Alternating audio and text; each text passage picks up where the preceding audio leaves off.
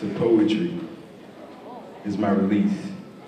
My shield from all grief, my refuge to which I retreat when this world is too much for me. Phrases on pages, language my mind speaks, metaphors and similes, poetic elements, I just breathe. See, phrases are written within me, my spirit on the page is free. I see my dreams, I build my fantasies, I'm the author of my own reality. Couplets and quatrains bleed free within my veins. Shh.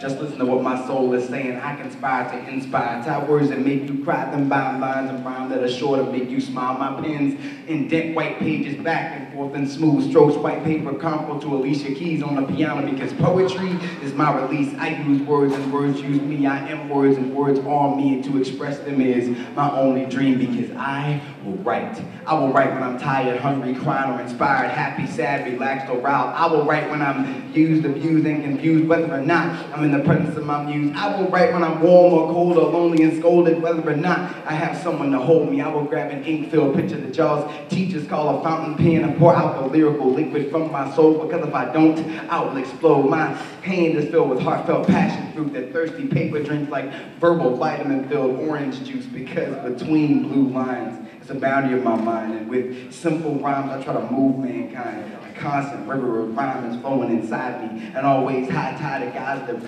rises higher and higher from my soul, through my bones, into that pen that I hold. My stream of consciousness bubbles and overflows, a psychological bombardment transfer to lead hardness. My intellect pokes and prods indigo march partners to see we are all people, pebbles tossed into a pool. Every ripple I create, internal ripple use, so in unison we ripple in the type of ripple rhythm, but we need to ripple in a way that benefits our living. See, I'll do it again.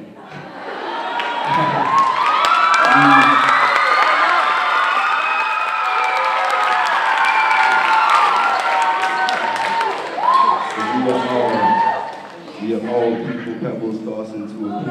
Every ripple I create, internal ripple use, so in unison we ripple in the type of ripple rhythm, but we need to ripple in a way that benefits our living. See, these words, this poetry is my release, my shield from all grief, my refuge to which I retreat when this world is too much for me. Phrases on pages, language my mind speaks, metaphors and similes, poetic elements, I just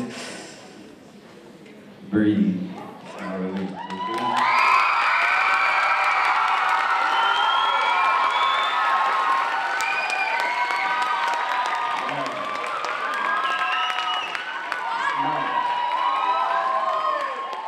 So, my name is Walton, and I want to say thank you for the opportunity to stand before you and do a little bit of this thing that I call poetry. But the reality of this, the reality of the world is this, is that if I write a poem, that's only one poem. And if I write poems and write poems and write poems and never teach anybody to write poems, then the only poet will be me. But the exact same thing exists for you. If you write poems and make skits, or you teach, or you write, or you do those things, it's just you when you leave here.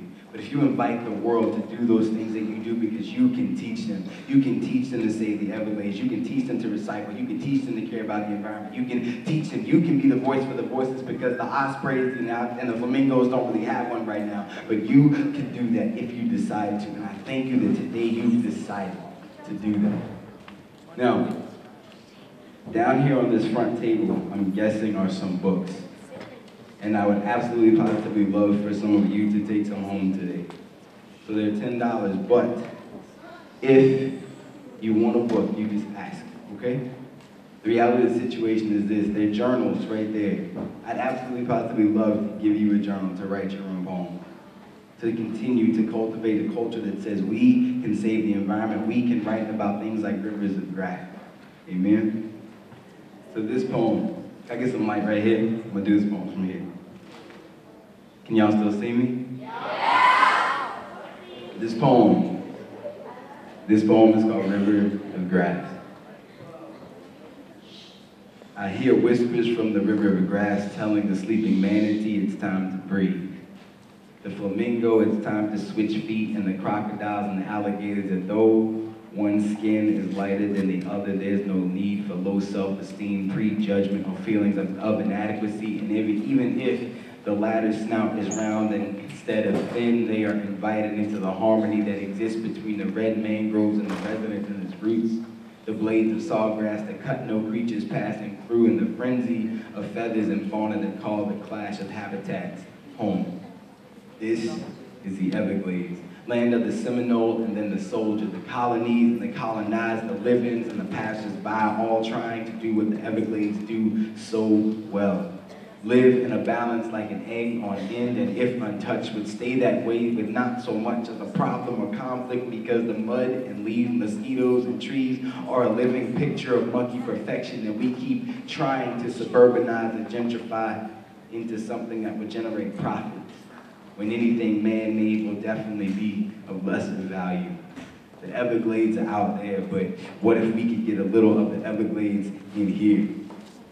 Because parrots and blue jays certainly speak different languages, and frogs and toads certainly come from different backgrounds, and the cattle egret and the snowy egret are the same species but different ethnicities, and all of them seem not just to survive but to thrive in a place where we don't look hard enough to see the life inside. I hear the whispers from the river of grass telling Miami-Dade to take a break and turn down Beyonce and Lil Wayne. Take a trip to the Everglades and listen to the crickets and the owls sing, because we might find that our songs are not music at all. So thank y'all very much.